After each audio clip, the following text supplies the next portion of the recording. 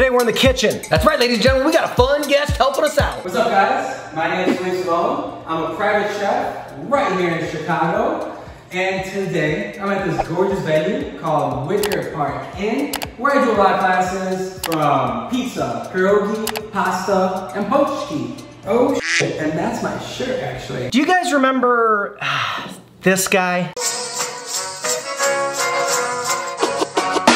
That's right, guys, we're in a kitchen today. Uh-oh, changing it up. Yeah, a little bit of a special guest going on. This is Phil Sobon, and Phil knows a little bit more about food, cooking, and the culinary world than me and Corey's dumbass. One thing Felipe Sobon is not afraid to do is tell you all the dope shows he's been on. Cut to that. Probably already seen me on a couple different shows, from Windy City Live to Live with Kelly and Ryan, Masterchef. Most importantly, Number 6 with Cheese with Sean and Corey, right? Oh, I'm sorry that you're successful. Exactly.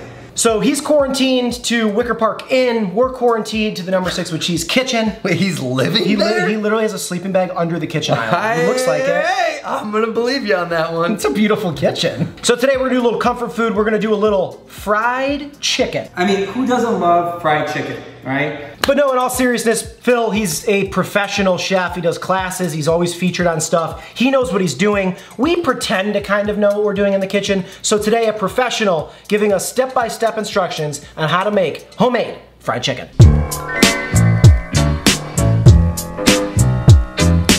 So what's the key ingredient for fried chicken? Beer. Chicken, obviously.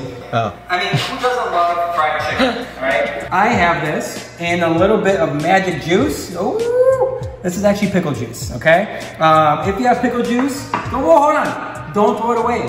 Don't worry, Phil, we got him. Also, the juice is way better than the actual pickles. At me. Okay, thanks. I saw you guys gonna throw out all those pickles. You don't need to do that. If you have pickle juice, use that up. Kosher, you can also use your bread and butter pickles.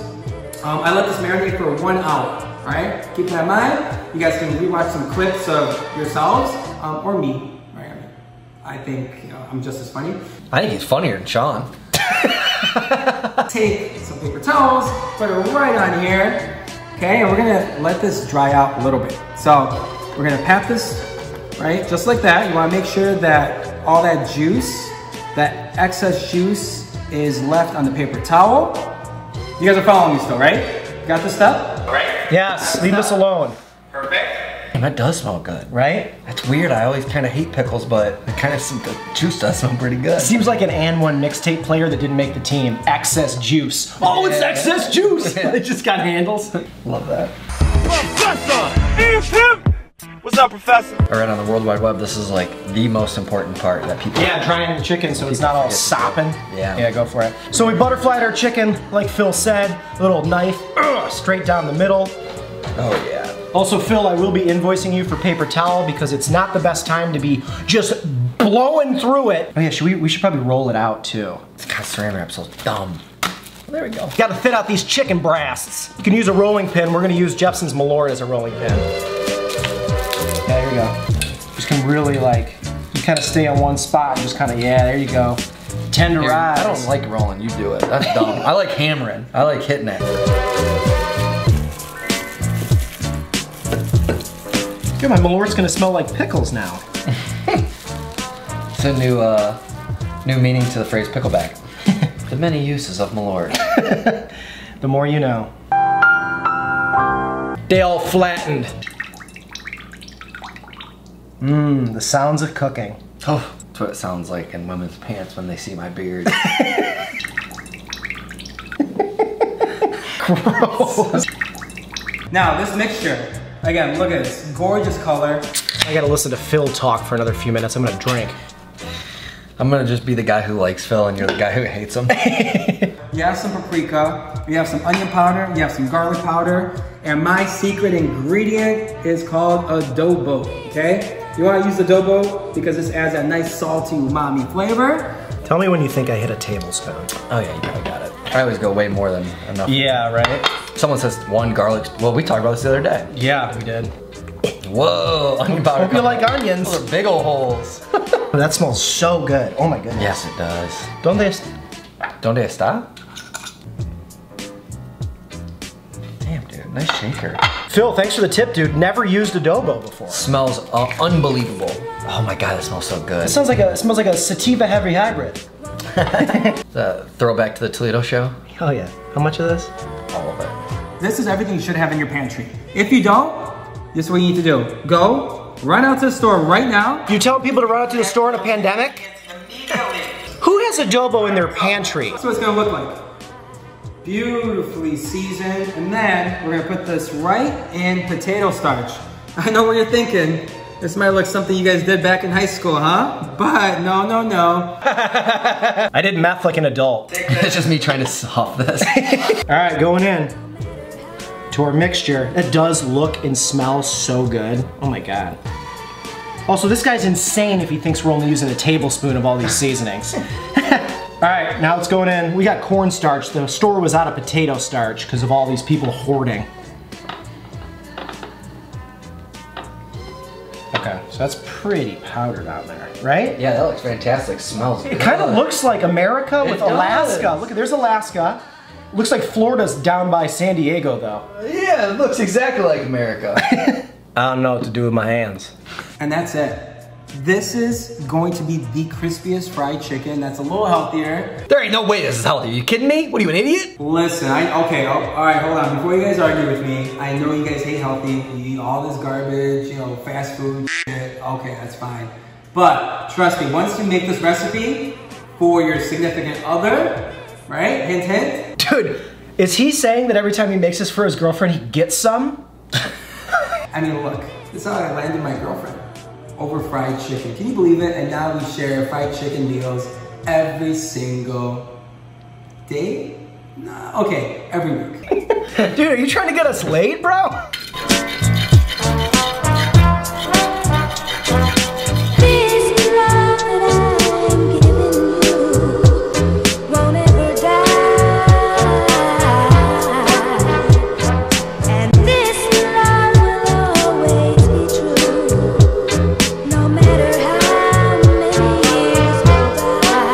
Nice, that looks beautiful.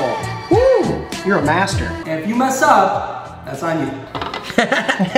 Okay, guy. There's always so many crevices in the chicken that you gotta like hunt out.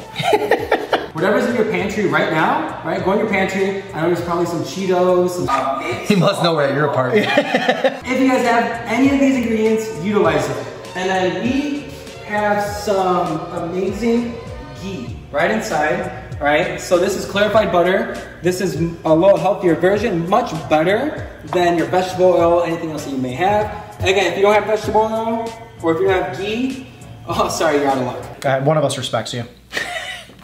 This, you see how this already comes to a nice little simmer, right? It's getting hot. Nice way of knowing when it's done. Put your hand over it, all right? Not inside, I know, I already saw you.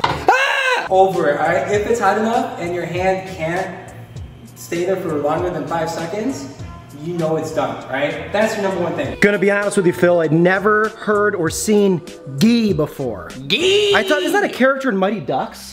Ghee it up, dude. Yeah, I'm all about like whenever I'm frying anything, I try to maximize the amount of like oil or butter that I use.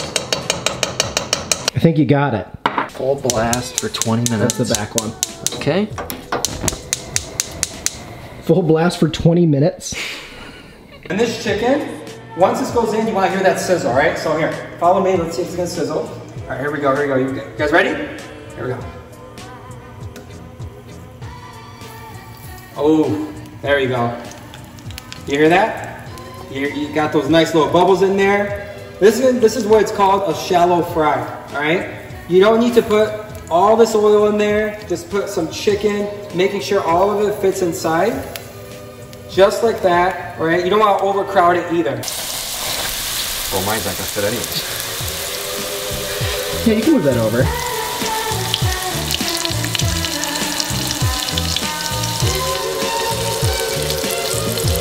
Are we chefs now?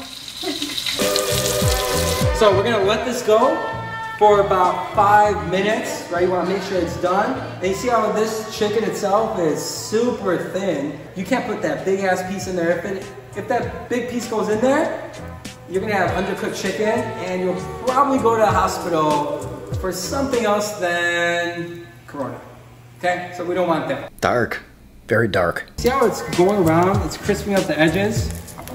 Nice golden, right? And look, you can tilt your pan like that. We're gonna flip this bad boy. Oh, you see how golden that is? Beautiful. Look at that. Now we're gonna flip this guy up. There we go. You see how there's nice little crisp edges that develop? That's what you're looking for, right? Woo! Phil Sobon, you son of a bitch. That looks amazing. We're gonna let this go again for about 2 to 3 minutes until it's golden brown and delicious. Right, you wanna make sure the chicken's crisp and all these edges are just gonna really be nice and juicy and crunchy and oh my goodness, this is everything that you want from chicken.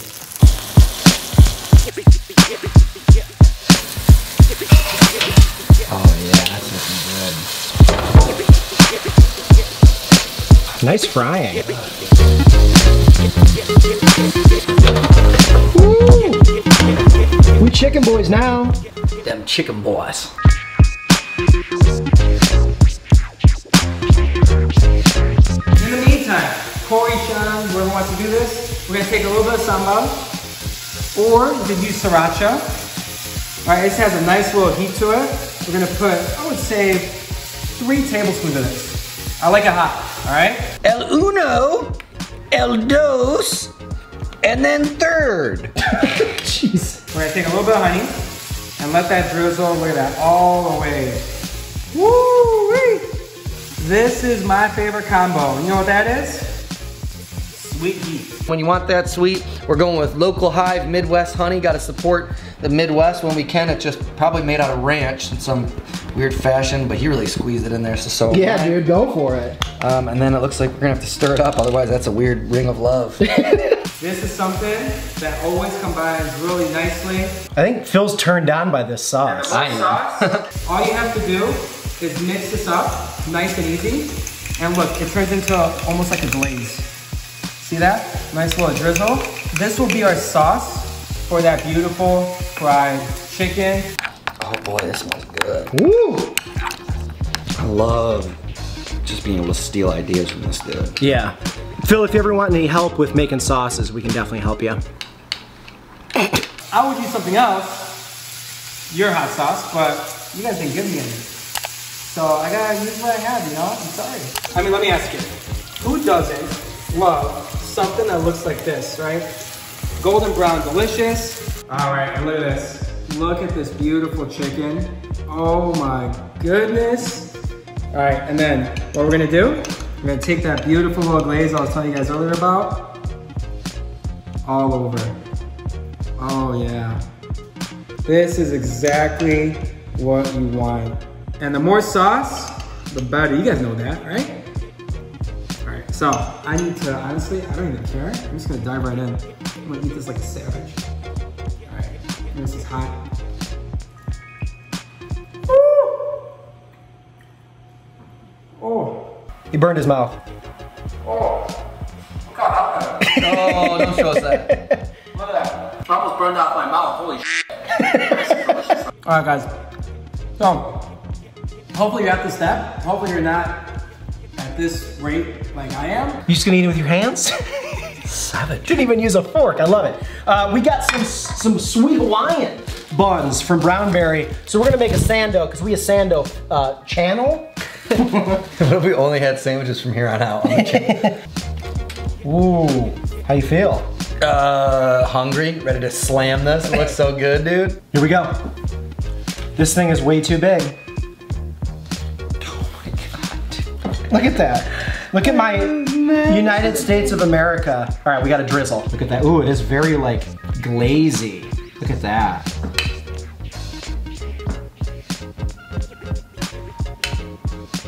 Phil, you mastermind. Ooh.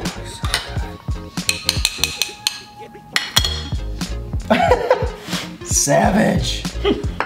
Nice work. All right, my smashed up chicken barely fits on the bun, but I don't care. I'm gonna have a bunch of chicken bites before I even get to the bread. Look how good that looks. Oh my God. Looks heavenly. Taste test, the Phil Sobon fried chicken sandwich. Cheers. Cheers. Oh man. Wow. The adobo. Oh, I hate that he was right. Oh, adobo, I gotta get that. It's so crispy. Oh my God. This is so good. I'm gonna make these a lot. You guys, that sweet heat on there that Phil said, with that crispy chicken, this seriously took like 15 minutes. Yeah, it's crazy how quick you can make it, right? Wow. I'm making these for people. Oh yeah. I'm just gonna be like, who wants a fried chicken sandwich? I'm just handing this to somebody, I'm taking all the Bro, you crap. wanna blow somebody's mind? Have people over and make this, and they'll be like, well, dude, where'd you order this food from? Yeah. I'm like, oh, I just made it. I know. Ah, The pickle Phil? juice has gotta be a hack too. pickle juice too. Yeah, Phil, you've done it again. Wow. If you guys like this video, all Phil's links are linked below. He's doing classes. One of the nicest guys we've ever met in this culinary world. Also, spoiler alert. What is the perfect pairing for fried chicken? You guys are gonna have to find out because Corey and Shine have something special for you to pair this up. And I'm making it right now. Sure, I'll have a bite. Oh my God, that's unreal, like legitimately So good. unreal. Wow. I'm going down, down, down like a waterfall. You're keeping us miles apart. You got me down, down, down like a waterfall. You know just how to restrain a heart.